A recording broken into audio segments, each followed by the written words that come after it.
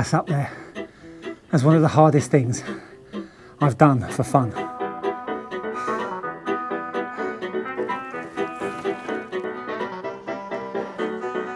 This video is indeed one of the hardest things I've ever done for fun, and this clip at the beginning of this video is what is known as a hook, a clip to entice you into watching all the way until the end. This is actually the end of the video, so we need to begin at the start, or the start-ish.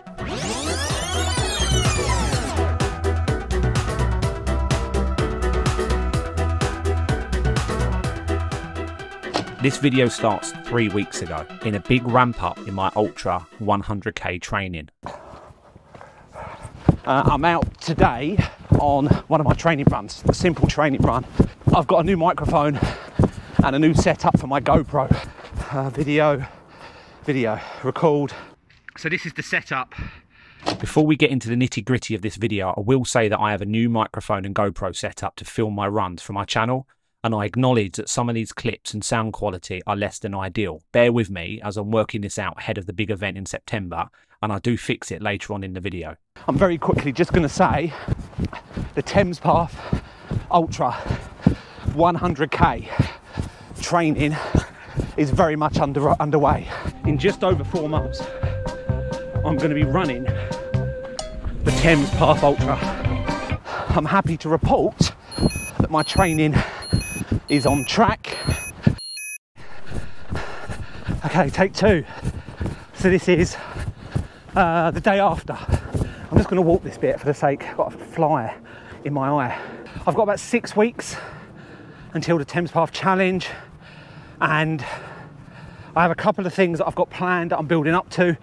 I'm running pretty much every day, and then I'm taking 2 days a week where I'm going on ZWIFT as well, which, you know, ZWIFT is great. I've decided instead of running, I'm gonna go on ZWIFT. I'm gonna climb out to ZWIFT. But I keep racing, so I keep doing short half-hour races where really I should be doing 1-2 hour long rides, slow long rides. Push!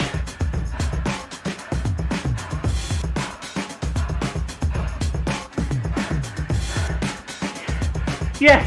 I've done out to ZWIFT in 107 minutes.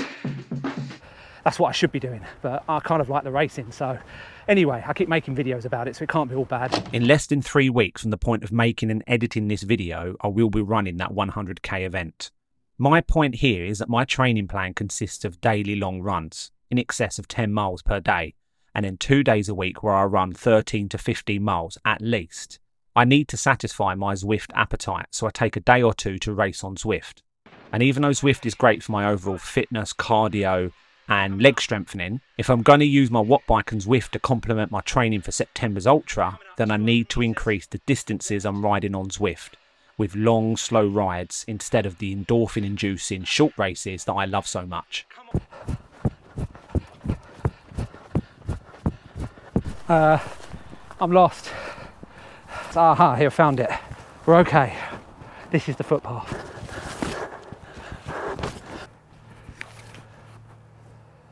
Oh, this isn't the way. Ah, it's there.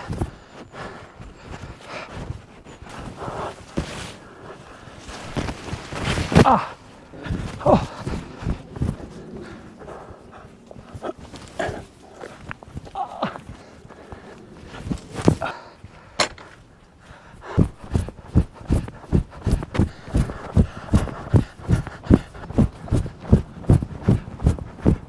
Such a nice evening, really nice summer's evening.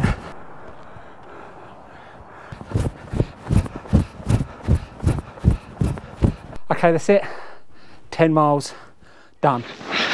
Okay, it's very blustery today. This is going to be a good test for the new microphone. I'm out on a long run today, first day of sunshine for about a week. I am blessed and lucky enough to live near a canal. Tracy's not with me now, but Tracy joined me in the car because it's a lovely day today, really sunny. She sat there enjoying a cup of tea and doing some crocheting, as you do. and I am trying to go for a long run. That's the plan today. I'll run this direction until I don't want to run this direction anymore. I'll turn around and I'll run back to Tracy. Exactly 4 weeks tomorrow until I run the Thames Path Challenge. That's just got real. Psychologically, I'm feeling a bit blur today about it. I can't remember the last time I ran further than 20 miles. Well, I can. It was the London Ultra. Legs are sore, no blisters. On a scale of 1 to 10, how do I feel in regards to the event? 8 or 9. How do I feel in regards to legs? Probably a 3 or 4, which was now about 6 weeks ago. So that's where my head's at. That's where my head's at.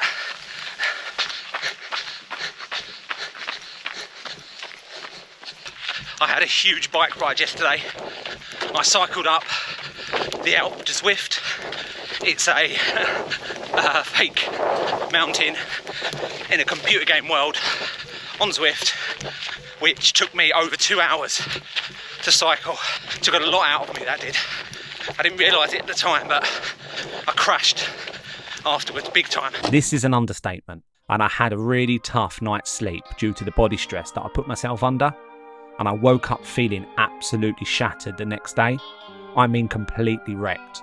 This sounds terrible, but it's exactly the kind of training I should be doing in prep for the absolute hell I will be enduring on the second half of the 100k Ultra I've signed up to in September. 1 mile done, easy.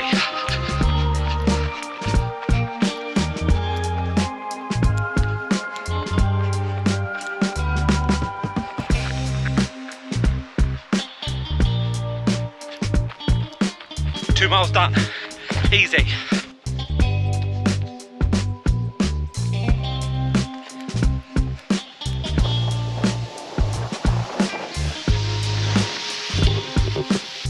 Three miles, happy days.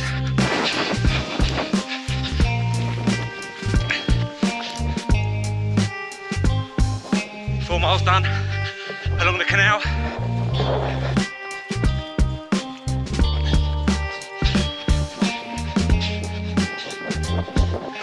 Mile 5, easy peasy.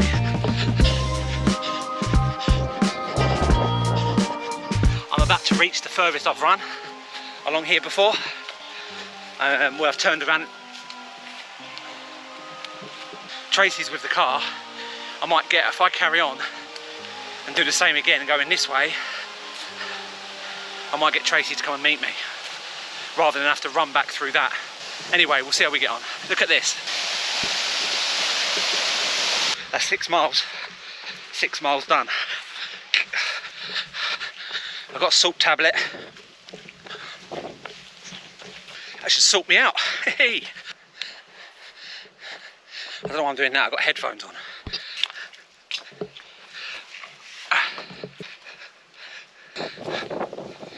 She hasn't answered. Ah, here we go. Hello? I'm about 7 miles up the canal. If I keep going, will you pick me up from somewhere if I find somewhere for you to pick me up?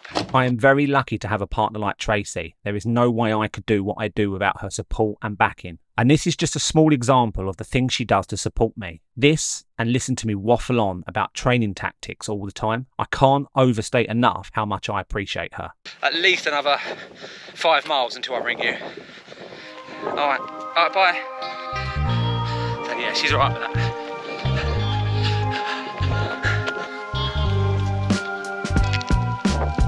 Seven miles done. 8 miles easy.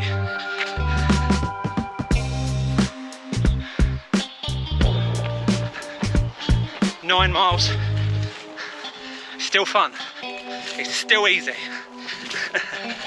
If I keep saying that, it will be.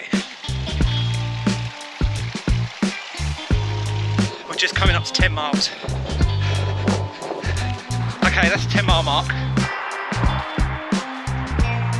That is 11 miles.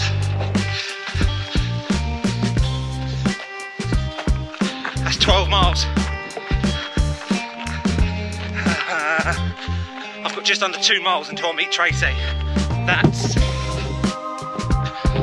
21k, 13 miles. I'm running through the back streets of Chelmsford, looking for Tracy. That's it. I'm sat down.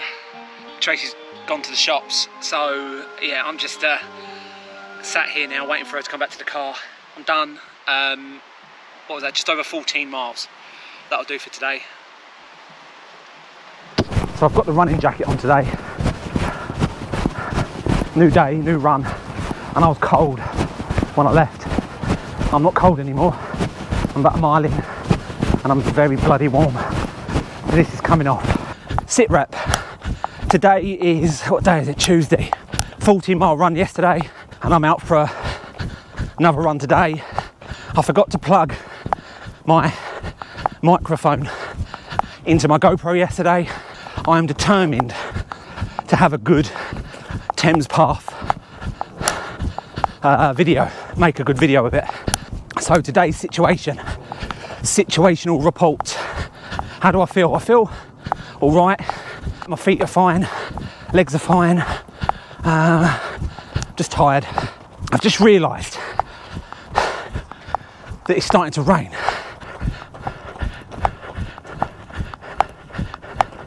And the forecast I've just checked, which I didn't check before I left, it is forecast to rain. So if it does rain, I'll stick the camera in the bag. Just gonna keep going.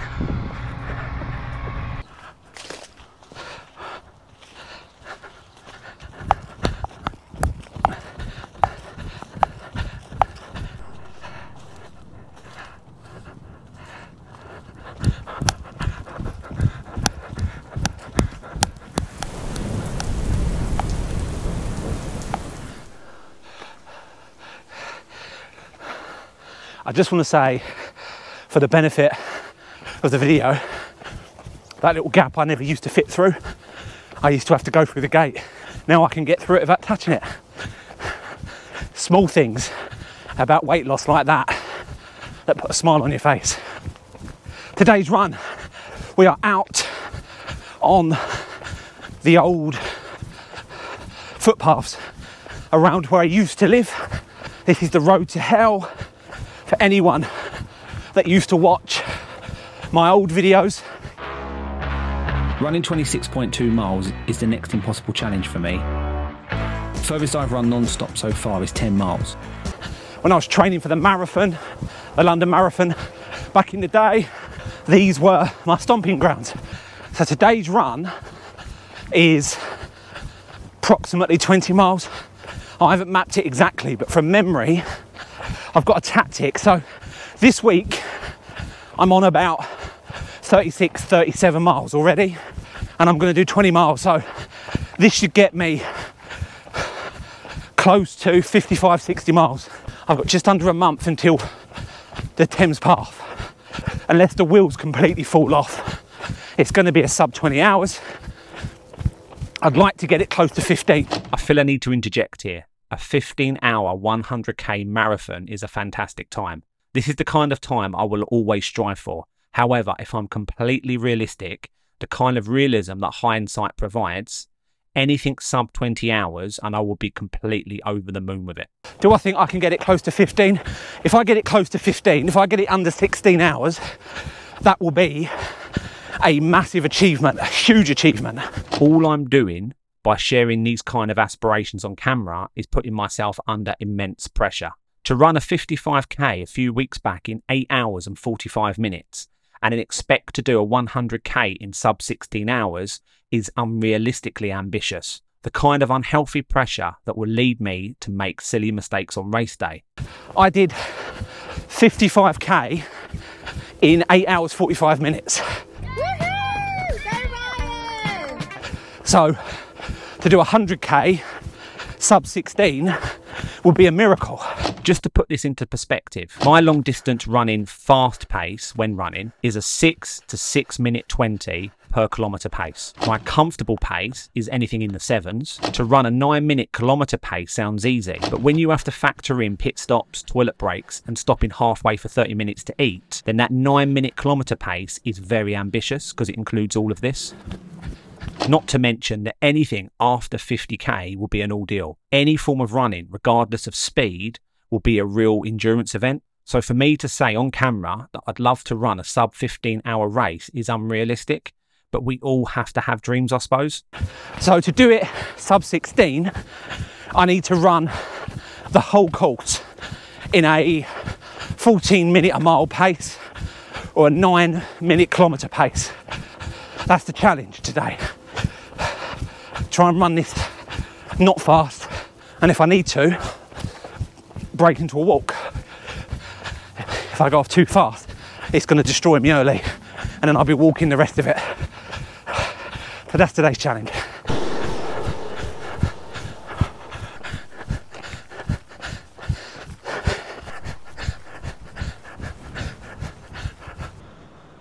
I've now reached the River Thames. The rest of this run, I'm at 12 miles. I'm not sure whether this run is going to be 20. I think I might just be under, maybe 18, but it's nice to be on the Thames.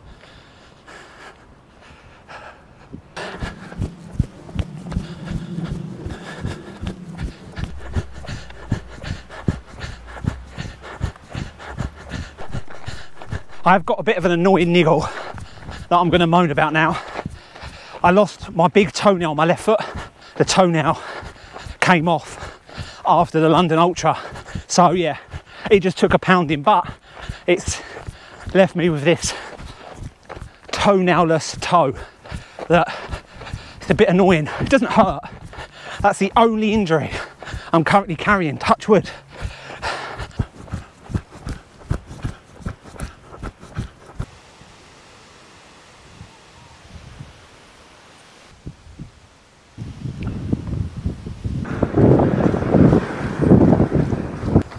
I stopped a couple of miles back there. There's a nice little cafe on the green on the Thames. So I thought, I'm nearly at the end. I'll stop there for a coffee. So that's it, that's this run done. Just under 18 miles. Good run today, enjoyed that. Okay, good. I'm in the garage at the moment. I've just set myself up on the Watt bike with everything I need for a epic battle today. So I've got a new challenge. This week and next week I am going to try and do as many miles as I can, and then obviously reduce it down the week before the run, just so as I go into it fresh with fresh legs. So for the past week and a half I've upped my game and I've done loads of running. I've done about 80 miles in 7 days. However, I've missed Zwifting. I've been trying to find a way to get back in the garage, get on the Watt bike, and one of those ways is to combine the two.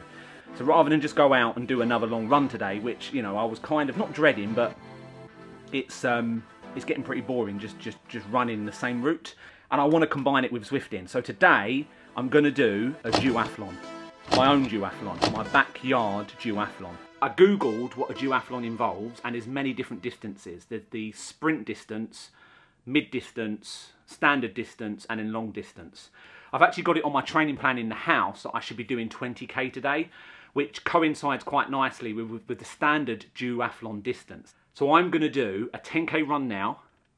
I'm going to come back. I've got 2 races that I've set up, which are approximately 30k each. So I'm going to do 2 races on the bike that gets me to 60k. I might need to add a little bit on afterwards, I'll just keep riding. But that doesn't matter. 2 races that get me to 60k, and then I'll go back out and do another 10k. So that's today's challenge.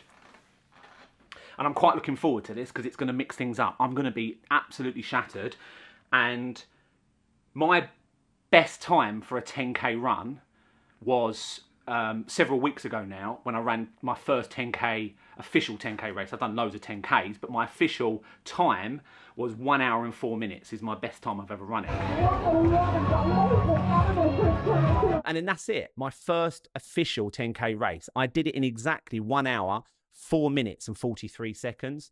And I have got 1 hour and 15 minutes to get out, do the 10k, get back on the bike for that race. So Let's go and do that. Duathlon, garage duathlon, homemade backyard duathlon. Let's do this. My pace right now is too fast to talk, and I'm also running uphill.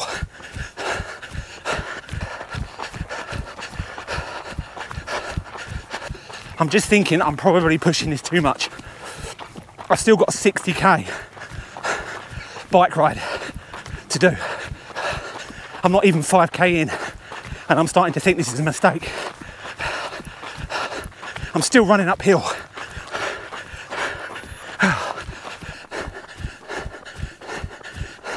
I can't get my breath. Now, the route goes downhill. Thank God. Okay, that's 5k in just under 34 minutes.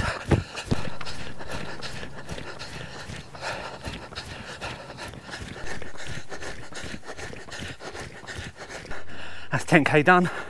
I'm at my front door. It was almost exactly 10k door to door, and I did it in 1 hour, 8 minutes. Now to put my shorts on. I'm going to put my fan on, put ZWIFT on, put my feet in. I'm going to eat some Soreen bars. I've got some Soreen bars here, I've got 3 of these, and I've got some energy gels that I'm going to eat as well. Let's get my heart rate monitor on. Right, we've got a few minutes until the start, so I'm just going to get a couple of kilometers under my belt. Soreen bar. I'm just going to get to 2k, and then I'm going to join the pen. Okay, right. Now we're in the pen for stage 3 Race the Worlds. I think this is the Glasgow course. I'm going to have one of these precision energy gels. Okay, we've got 20 seconds. I've got electrolytes in there, and I've got plain water there.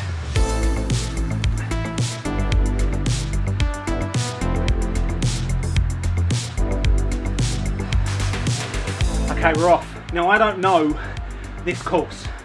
I don't know if it's hilly. I've done zero research beforehand. I just wanted a course that was about 30k. So I'm going to do this race, see how I feel, whether I join another one to do another 30, or whether I just ride on my own. It's 23 kilometers. So when I've done this, I've already done 2. I then do another 5. I do another 5k on a random course, and then I'll decide if I want to jump in to another race. I'm just going to get my head down and try and stick with this front group.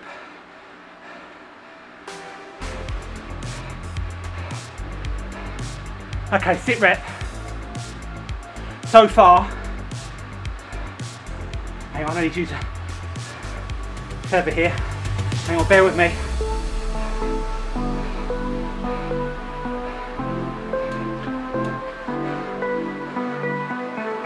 I need to get to the top of this hill without being dropped.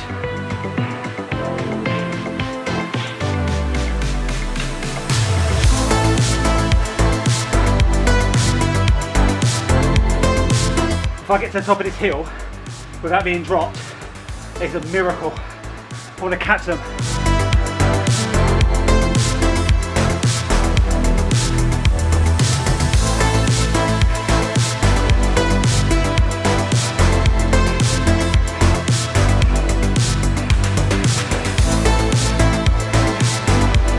Miracle.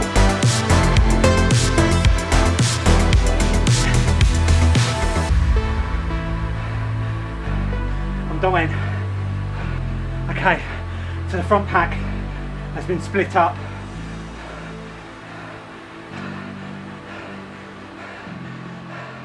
There's a small group at the front. I think we're about 4 or 5 riders, 2 ahead of us, and then us.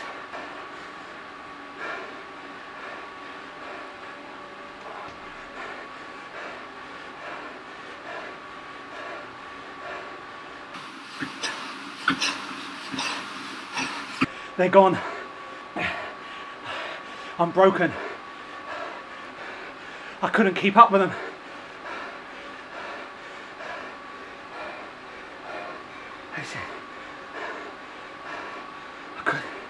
I couldn't do it.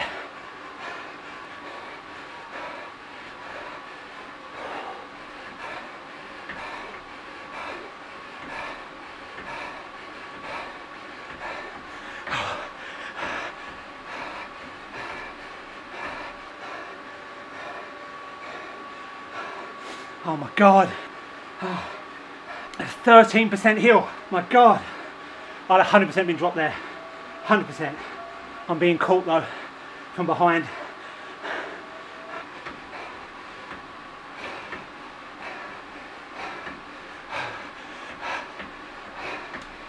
I've been caught. To be expected. These hills are brutal. Brutal. For a duathlon, I just wanted it flat. This is the first time I've ever combined running with cycling. Why have I chosen a course that has 13% hills? Mental.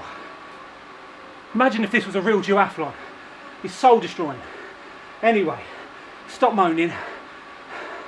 We're nearly there. 13.8k to the finish line, and then I'm going to just do a flat course.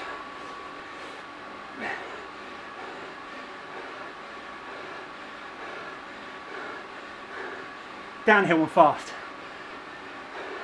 10k left of this race. We're over halfway. Come on, Ryan. It doesn't matter where we finish. The point of today's exercise is to finish a duathlon. 10k run, 60k ride, 10k run, 80k covered. Time was never a factor. Just got to zoom across that finish line in 14th out of 22. Not great, could have been worse, could have been a lot better. So that's 25k of my 60k done.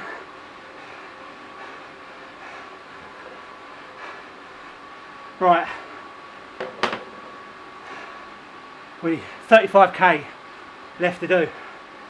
I did have another race that I was going to do. It's the same race again. I'm not going to do it. I'm going to stick on this here and do 35k. So we've just crossed the 25 kilometre mark and we've got 10 kilometres left to go. I've latched onto this robo pacer. Didn't even know that was a thing. Good idea. It's been great because I'm able to conserve some energy for the 10k run. 34.9. That's it. 35k. Right, this isn't going to be a fast transition. I need to get off this bike without falling off. I've done that too often. Let's transition to the GoPro. That transition wasn't the fastest. I think it took me about 3 minutes to get off the bike, drink something, apply more bum chafing cream, get the vest on, get out the gate, go back in the gate because I forgot the GoPro, and then get back out the gate again. Felt alright actually. 10k run, 60k bike ride, and another 10k run. Daddy, daddy cool, daddy, daddy cool. Okay, that's 5k. That's halfway. I'm nearly at the top of this hill. Average pace is 8.5 minutes a kilometre. So it's really dropped. And it's downhill from here. Happy days. I don't know if you can see that. I've got my pace starting with a 6 again. As we're running downhill, I'm listening to Thunderstruck by AC/DC. I don't know the words, but it's got to be one of the best running songs ever. It's helped me pick up my pace. We're just coming up to 8k. I've just gone over the hour mark. It's not actually a bad time, to be fair, considering all things considered. What is it? 3 hours, 4 hours total moving time, but we're coming up to 80 kilometers covered in distance. So if anyone comments to say, oh, you should do one, I don't own a bike. I own a static smart bike. I don't own a road bike. So no, I won't be doing one. It'll make for a good video anyway. We're at exactly 9 kilometers and I've just had to stop to walk briefly because I feel like I'm going to pass out. I don't mind throwing up, I just don't want to black out. I've blacked out before on doing walk the line. I don't really want a repeat of that now.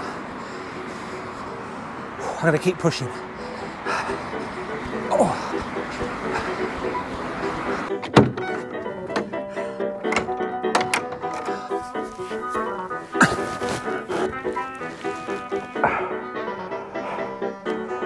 And that, ladies and gentlemen, brings us full circle. We are right back at the hook. Thank you for watching. That's up there as one of the hardest things I've done for fun. I need a drink. I need a shower. Thanks for watching. Please hit the subscribe button if you haven't done so already. See you in my next stupid challenge video.